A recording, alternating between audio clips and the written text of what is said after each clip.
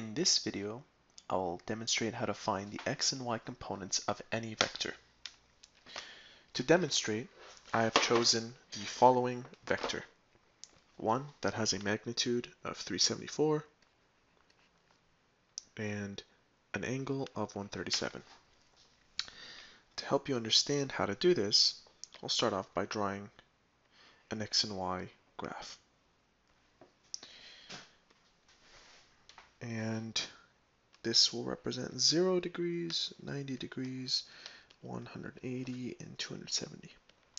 And our vector lies within the second quadrant, so I will draw a line that represents the vector.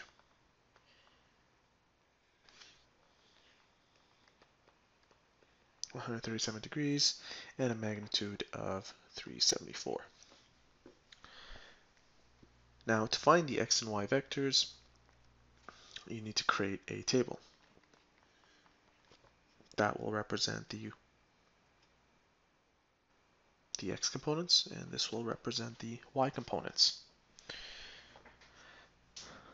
In order to find the x component, which will be right here, you will need to find the reference angle. To find this reference angle, we will subtract 180 minus the angle that we've been told of 137. This will equal to 43 degrees. Now, since we are looking for this highlighted region right here, this lies adjacent to the angle, adjacent. In addition, we've been given the hypotenuse. So what relates adjacent and hypotenuse? Which trigonometric function could it be? It will be cosine. Cosine represents adjacent and hypotenuse. Now, if we were to find this component, the y component, we would have to use sine because we're looking for the opposite of the reference. And given that we have the hypotenuse, only sine would work. Now, we will plug in the values that we know. Theta represents our angle. So cosine 43 is equal to adjacent, which is what we're looking for, divided by 374. In order for you to effectively find these components, you also need to know the cast rule. C-A-S-T.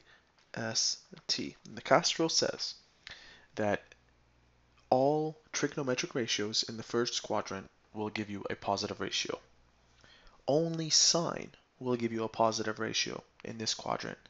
Only cosine will give you a positive ratio in this quadrant, and only tangent will give you a positive ratio here. So anything else will give you negative. Now, since our vector lies within the second quadrant, and since we're using cosine, our answer will be negative. So the number that your calculator gives you will give you a positive number, but you have to revert it to one that's negative. So we'll just cross multiply to isolate for this. 374 times cosine 43, and we get 273.5. And that represents your adjacent side. And remember, we are using cosine here, so it's negative. Now, we will find our y component, and for that we're going to be using sine. I'm just plugging in the values that we've already established. The opposite is what we're looking for. The hypotenuse is what we have. And the opposite is equal to 374 times sine of 43.